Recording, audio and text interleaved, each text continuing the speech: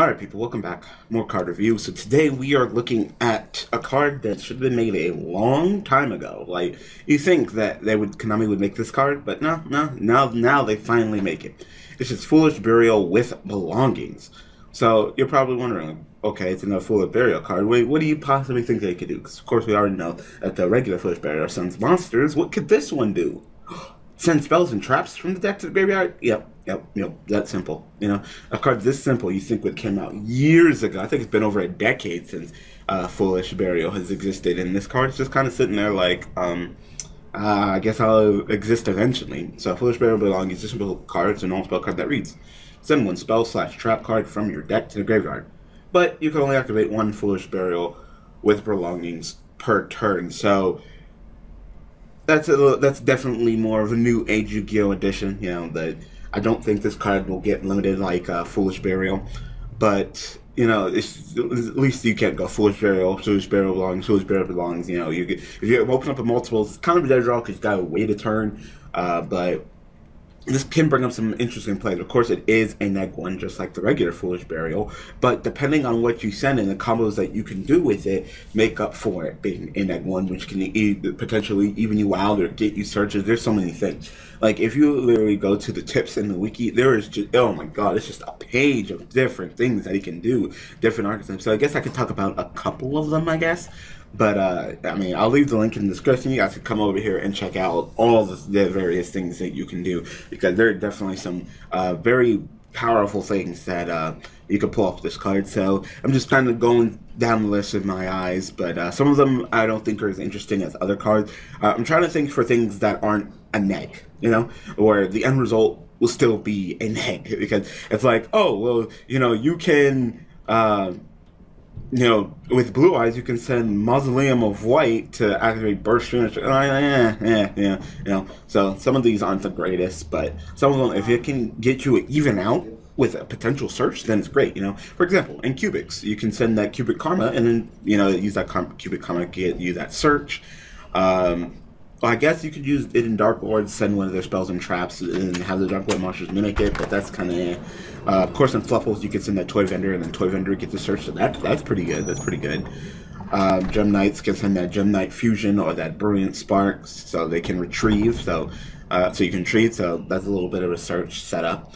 Lunar Lights, you can send Perfume, but I don't like that, because you gotta, like, pitch a card. I think you gotta, like, get rid of a card with that too, so I'm not a big fan of that. Of course, in Arts, you can send that Pantheism. That's good. That's worth the search, especially with Pantheism at 1. And then if you already have the Pantheism or whatever, you can send Prime. But then that's a neg. So you're trying to get it so it's not like a neg, because that's where you can get the maximum benefit out of it. Is when it's not a neg. Silent Swordsman / Silent Magician, you can send their Silent Sword / or their Silent Burning to then search for the monster. So that's pretty good. Of course, Phantom Lights. Spells / traps, you know, Phantom Knight traps, you can go ahead and banish to get their additional summon from the graveyard, so that's pretty decent. And UAce, you know, the sports, you can send Penalty Box. You know, that was one of the main reasons why you run Penalty Box, is when it's in graveyard, you can banish it to go ahead and get you a search for a UA spell card. So that's actually pretty good, you know, so that way you can play the Penalty Box and not have it sitting there on the field. You can actually just send it and get the search, so not bad. Of course, Volcanics that send that Blaze Accelerated Reload and use its effect for the Volcanic monster, so that's pretty good. There's just so many different things. And then probably, I think, the cutest play that I think people might do is the Metalphos Fusion play. So pretty much you use that Foolish Burial with Belongings, send the Metalphos Fusion.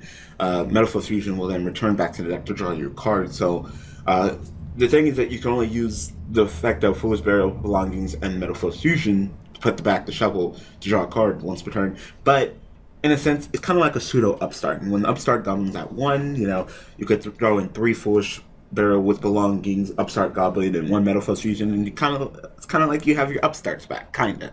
So if you end up drawing into multiple Foolish Burials with Belongings, you can only activate one once per turn, so it's not like you keep doing it. You can only use the effect of Metaphors usually once per turn. But if they're kind of spread out between in the deck and in the duel, then yeah, they are kind of like pseudo upstart goblins. So you can use it in that way, which I think is probably the cutest play and the plays we possibly might see if you're not just throwing in a very theme specific deck that has spells or traps that generally have additional graveyard effects, you know.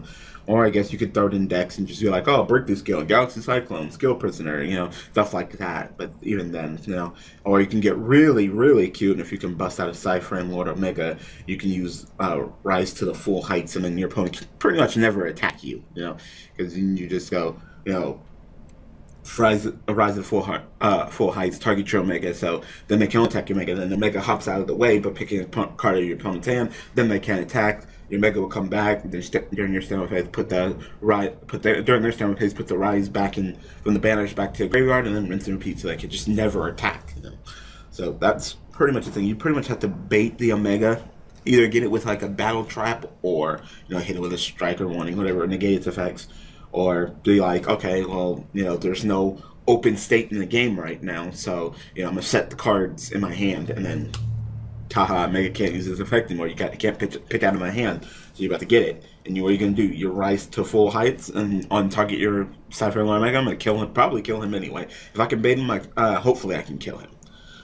But yeah, there's plenty of more things. And bamboo swords, you know, send cursed bamboo sword, search for more bamboo swords. There's so many different things that you can do. But, I'm gonna go ahead and leave the link to the wiki, the tips, and the description below. Go ahead and come over here to the wiki and check out all the different things that you can do. I didn't even name half of the things, you know, because then this video would take forever, and Daniel was already a really long-winded talker.